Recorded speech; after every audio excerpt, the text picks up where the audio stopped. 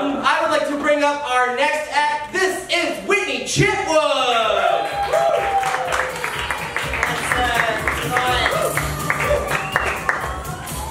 Wait, what was my song?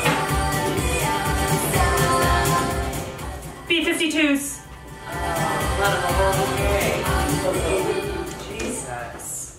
I'm a lesbian. What about your haircut? Also, I have the shoulders of a Schwarzenegger, the voice of a chronic chain smoker, and the jawline of Dwayne "The Rock" Johnson. I was bred for gay shit. You know what I mean? Parents were like, "We need a deck. Let's build a dike."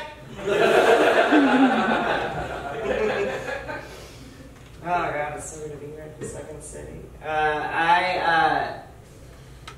I lived out in New York for a long time, and then I lived in LA for a little bit, and then I moved back to my hometown of Bartonville, Illinois, because I was in financial ruin. I was at that point financially where I wasn't on welfare, but I was really curious about the application process. You know what I mean? What do these food stamps taste like? Raspberries? Here's hoping. Well, I lived out there though. I moved in with my girlfriend at the time, and we lived above this old lady named Theta, and she was like 80-ish, and Theta had like no idea that we were gay, which was hilarious because my girlfriend literally coached softball at the college. So like, come on, Theta. Theta sat us down at one point and it was like, all right, you know, girls, I am pretty cool with anything. I just don't feel comfortable with you bringing guys home. We were like, cool, us either. Great. We're on the same page.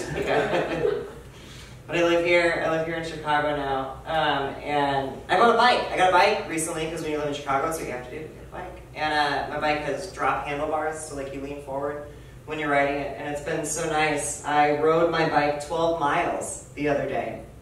Well, yeah, right? I'm very healthy. I also no longer have a clitoris, so...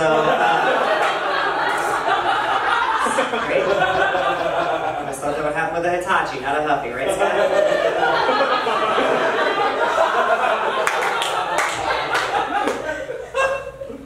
When I was moving here, I stopped at a rest stop, and at every stall in the rest stop above the toilets were these blue plastic signs with white indented letters that were screwed into the wall, and they said, "Queer as fuck show." No, they said, I swear to fucking God, they said, "Do not throw condoms in the toilet."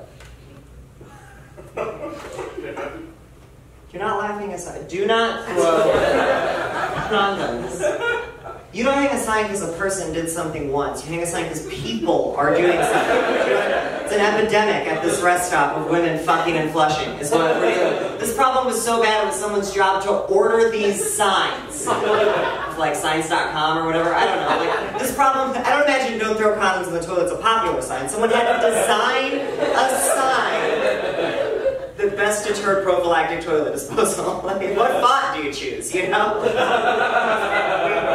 Something sans serif, of course. Serif is the reservoir tip of the typeface world.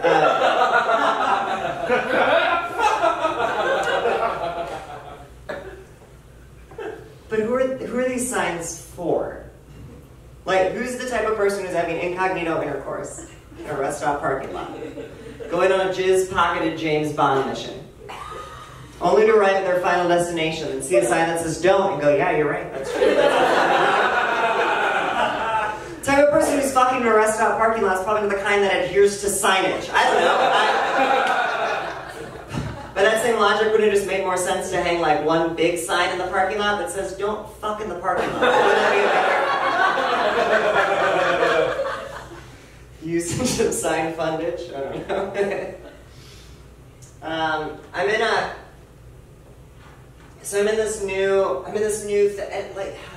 I'm like seeing someone. It's not like a relationship or like dating. Like we're getting to know each other, but I want to like scream all my secrets into their mouth. You know what I mean? Like it's really new. It's really. I'm afraid of cows. You know, it's really fresh. I just want to wear their skin. We're getting to know each other.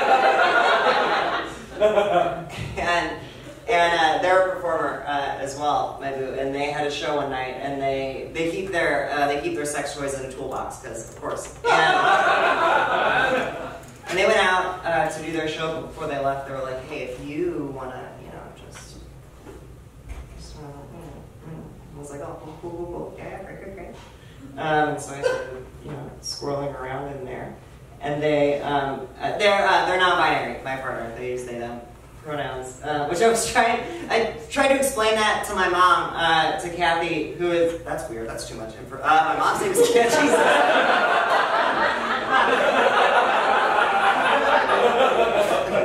My grandma's name is Lois, too. Jesus. By the way, Lois is a perfect grandma name. Like, Lois, such a good grandma name. But it's only a good grandma name because it was really popular when she was younger, so it makes sense that it's like a grandma. Do you realize in 30 years how many Grandma Ashleys there's gonna be? Ashley's that like bitch at brunch, you know what I mean? Ashley gave a blowjob behind a dumpster for ecstasy once, but like someday it's gonna be synonymous with bedtime stories. Good night, Moon. I did blow once.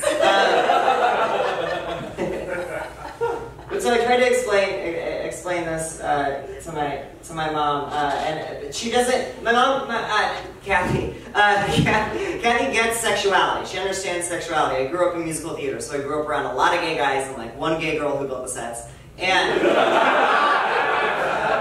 so she gets it. She gets sexuality, but gender is harder for her. So like when she talks about my boo, she'll be like, "Oh, so is she there?" She's like slow motion running towards acceptance. And that makes me nervous because I don't know what my gender is. I don't fucking know. I'm figuring it out. I'll probably have to have a conversation with her at some point. Like my gender has always fluctuated somewhere between like Huckleberry Finn and a squirrel in a shoebox.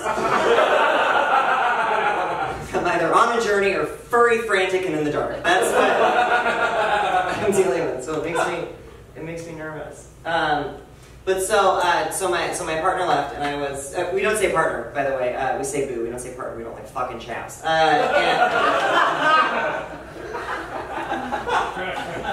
mean, we do, but it's not. Which, by the way, from a non-binary perspective, the fact that cowboy and cowgirl sound like really awesome professions, but cow person sounds like something that escaped from a lab is really upsetting.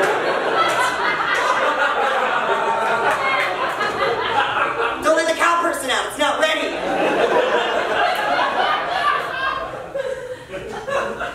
But I found this one toy that looked kind of like a poem. It had a button on top and like a keychain, so like sex on the go or something. And I pressed the button and some like spray came, like a mist, like a sex mist came out.